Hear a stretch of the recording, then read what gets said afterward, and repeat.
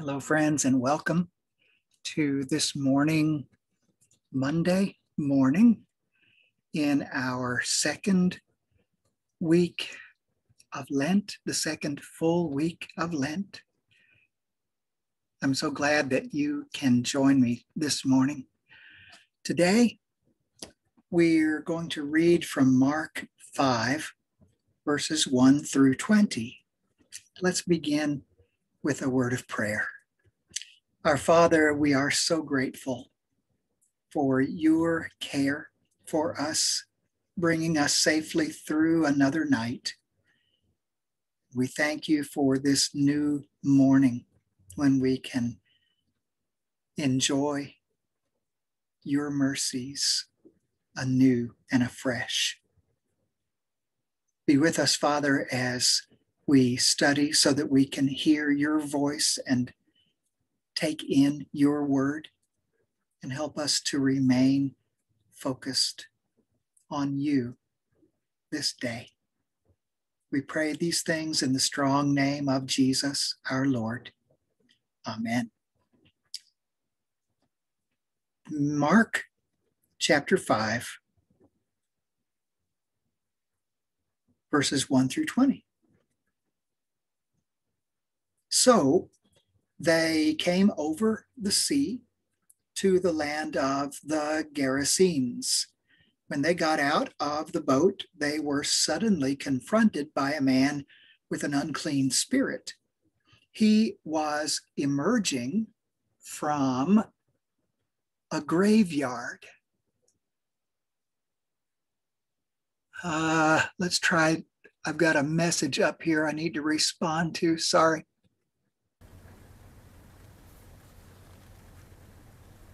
Maybe that'll do us.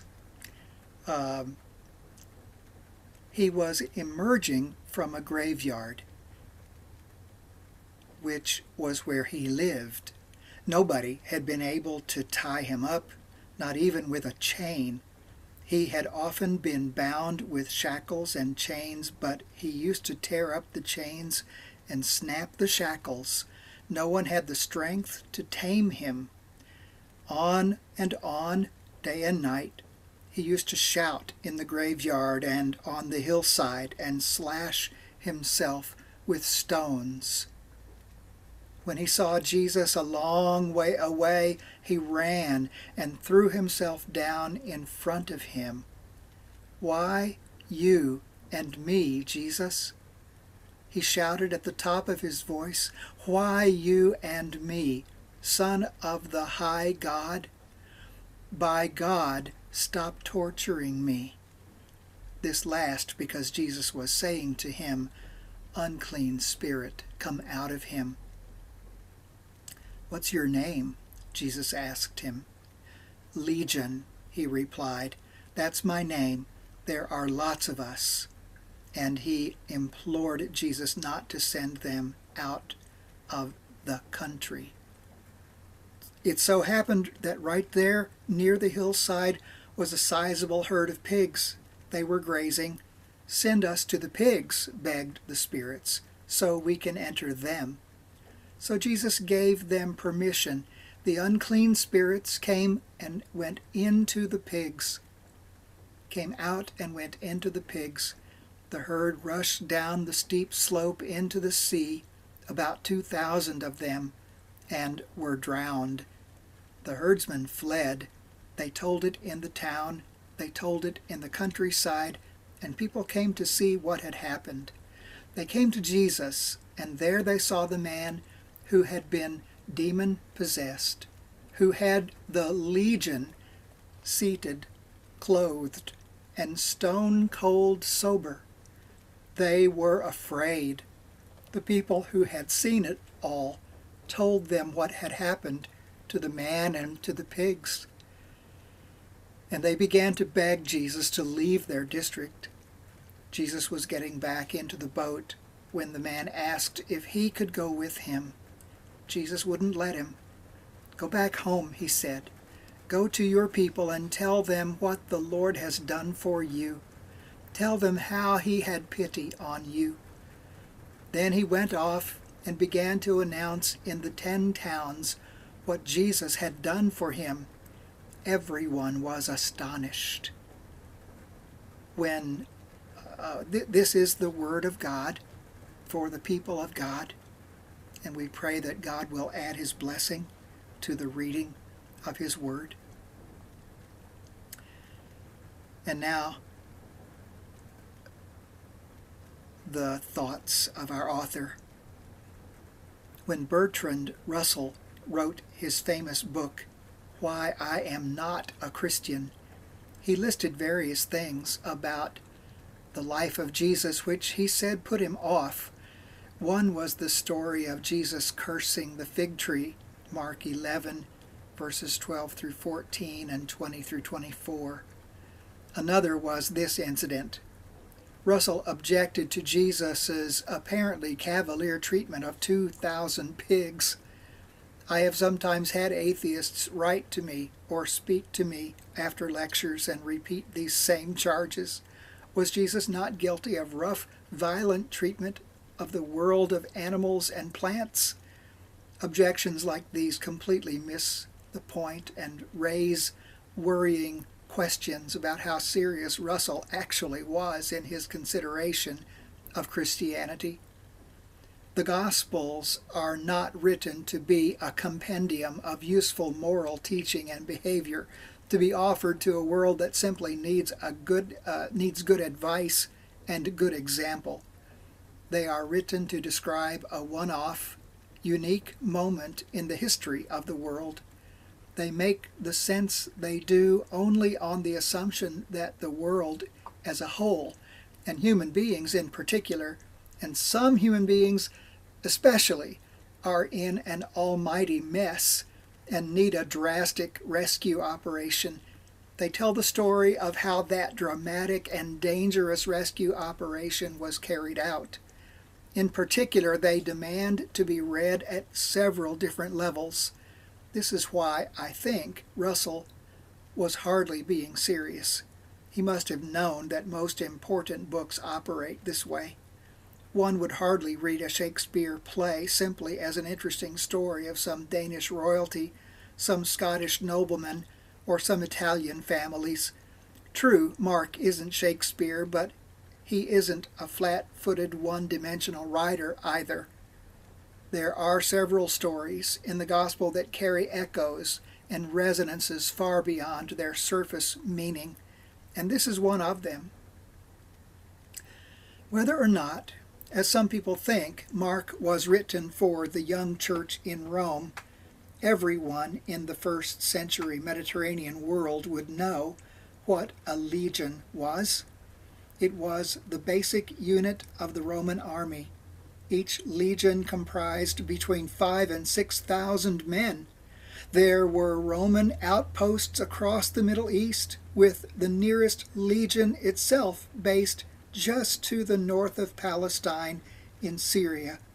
Legions meant Roman power, and Roman power meant a smoldering resentment on the part of local people who resented being ruled by foreigners, resented and sometimes dangerously resisted paying tax to them, and resented above all the insult to their national way of life because their own leaders, including the chief priests, colluded with this pagan power. Legion meant all of that and more. With resentment there can come obsession. Suppose a Roman soldier had, with casual brutality, killed your best friend. Suppose a legionary, I think that's right. Suppose a legionary, a kind of soldier, had raped your daughter. You would go home that night fuming, furious, but helpless. You would get up in the morning with this word hammering away in your head, legion. Legion, legion, and with obsession there can come possession. I'm not pretending that we can understand how that works. There is nothing logical or easily analyzed about destructive evil. It wouldn't be so dangerous if we could understand it, but I know that in this way, and in many others, ordinary people can as it were, be taken over by strange forces. Sometimes they speak in their own voice. Sometimes, though, another voice or several other voices seem to be coming out of them, and the destructive nature of this possession can often be seen in self-destructive behavior. People who have worked in this area, I haven't done so very much, but I know and trust some who have, will recognize all this as depressingly familiar. The story then seems to operate on at least three levels. First, there is the striking story of a very sick man being wonderfully healed and restored by Jesus. That, as always, is moving and powerful. But second, underneath that, there is the shadow of a story that a great many first-century Jews longed to tell. The story of the Romans with their legions, their garrisons, their sneering officials, their tax collectors, and all their no good works being driven out of the country, out of the region, preferably down the hill into the Mediterranean Sea, never to return. Third, linked to that, there is something going on here about Jesus' work on the edge of the Holy Land. The region he went into, that of the Gerasenes, is on the east side of the Sea of Galilee, disputed territory then as now. And there was a herd of pigs, as there certainly wouldn't have been if inhabitants had been living as good law-abiding Jews, who of course didn't eat pork. There is an implicit challenge here. The story is an acted parable, not only of cleansing the land of pagan pollution in the form of the Romans and their legions, but also perhaps of cleansing the land from the internal pollution of those who were sitting light to the ancestral codes, though this then stands in some tension with Mark 7, as we shall see. Underneath it all is the larger picture, that of a God who never abandons anyone, no matter how far gone they seem to be, of a Jesus who is acting with authority over all the forces that rear their ugly heads in this world of the spiritual power that can transform the saddest and most frightening of human situations. Consider what it was like for the man's family, knowing the behavior described in verse 4, and then being confronted with their brother, their son, perhaps their husband, their father, coming home cured. This, Mark is saying, is what it's like when God takes charge. It will be a bumpy ride because the terrain is so uneven, but the kingdom is on the way. Our closing prayer for today. Grant us, good Lord, to reach out for your help no matter how appalling things may seem. Give us your healing and hope at every level of our lives. Amen and amen.